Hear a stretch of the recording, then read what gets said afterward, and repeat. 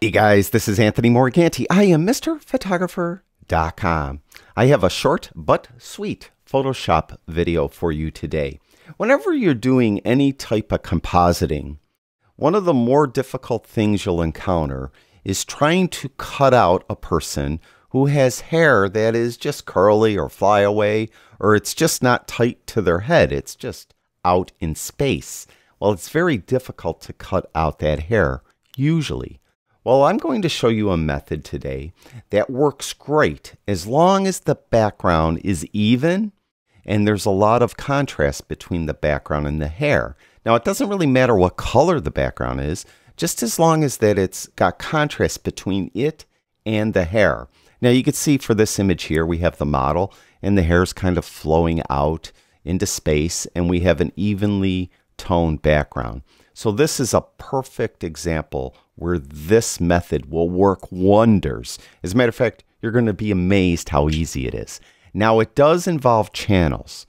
If you're new to Photoshop, don't worry, because what we're going to do in channels is very, very simple. So we have this image. It's just a background layer in Photoshop. Nothing was done to it. We're going to go directly to channels. And you'll see we have the RGB channel. Then we have the individual color channels, red, green, and blue. Now what you want to do is you want to click on each of those individual color channels and look for the most contrast between the hair and the background. So as you look at red, you can see the hair is discernible and there is some contrast between it and the background. But when I pick or click on the green channel, the hair is a little darker and the background didn't really change. So there is more contrast on the green channel as opposed to the red channel. So green is a better choice. Well, let's check out blue. We'll click on blue. And blue darkened the background a little bit, but it didn't really darken the hair a lot. So I think, just eyeballing it, that there's less contrast on the blue channel between the hair and the background compared to the green channel. So green in this case is a better choice. Now, for some images, you'll find the blue channel may work better, and for a few other images, maybe the red channel works better. So that's why you have to go through them one by one and decide which one has the most contrast between the hair and the background. Today, for this image, it's the green channel. Now, what we need to do is duplicate the green channel. Now, to do that, just click and drag it down to the bottom on that little plus sign, and you'll make a green copy. So this is the channel we're going to work on. Now what we're going to do is we're going to get a levels adjustment to increase that contrast even more.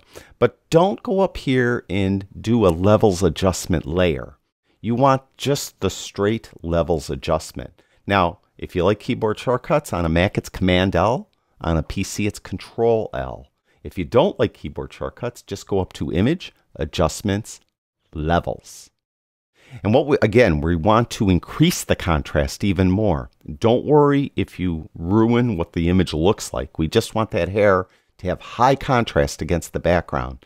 Now I'm going to go to this side, the left-hand side of the levels control, and just push that to the right. And you're going to see I'm making the hair, the overall image, darker, but the hair a lot darker. So I'll keep going. Now I'm going to go to the far right, and I want to brighten up the background because I made that dark. So I'm moving this way. So we're making the background lighter. I'll make the hair darker. Now, how far do you go? Well, you don't want to go so far that you're just making like the hair too dark and you're losing the separation that you did have. You just want to go far enough where you could still see the individual strands of hair, but it's darker overall. And we want to brighten up that background as well. All right. So overall, that looks pretty good. Don't worry about the model's face or anything, all that. We're just really mainly concerned with this hair that is flying off into space and where there's gaps between the hair and the background. So that looks pretty good. We'll click OK. Now what we want to do is get a selection of this. To do that, it's very easy. Just hold the Command or Control key in while clicking on that green copy layer. So if you have a Mac, holding Command. If you have a PC, Control and click, and we have a selection. Now go back up to your RGB channel. Click there. You can see the selection. Then go over to Layers. Now we want to simply add a layer mask to this background layer. To do that, go down to the very bottom and click on the little mask icon. And we added a layer mask, but the layer mask is backwards. We're really cut out the woman. We didn't cut out the background. So we just need to invert this mask. To do that, on a Mac, hit Command-I. On a PC, hit Control-I. And we inverted it. Now you could see that the cutout is beautiful. It's perfect for her hair. But we cut out part of her face as well. Well, that's super easy to fix. Just make sure you're clicked on the mask. So you could click on the actual layer or the mask. Make sure you're clicked on the mask and get a brush. The brush keyboard shortcut is B. It's also right here in the tool well.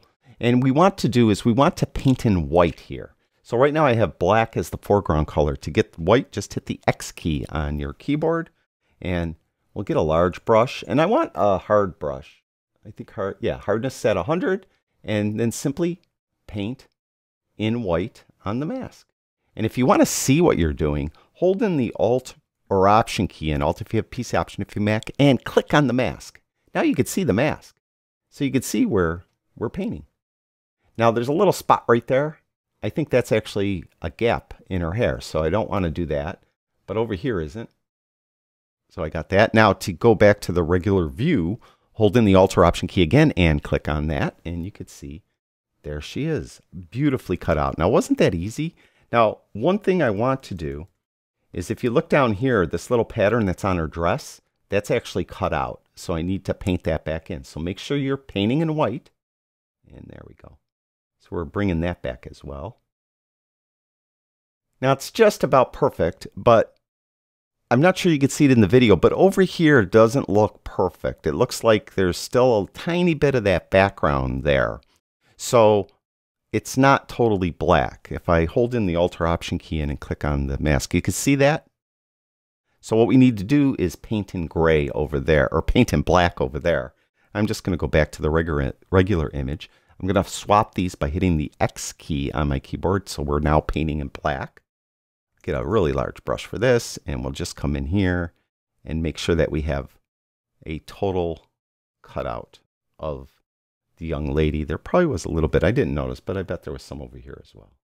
So we'll grab that as well, make sure we have the total cutout. And that's it. How easy was that, and how perfect it was. I mean, let me zoom in a bit. Look at the cutout on the hair. It's really, really well done. So that's the easiest way I know of to cut out hair. The only requirement is you need really an evenly toned background and a lot of contrast between the hair and the background. Try it out for yourself. Leave a comment below. See how it works out for you. I'm interested to know. Thank you, everyone who watches my videos. I really do appreciate it. I'll talk to you guys soon.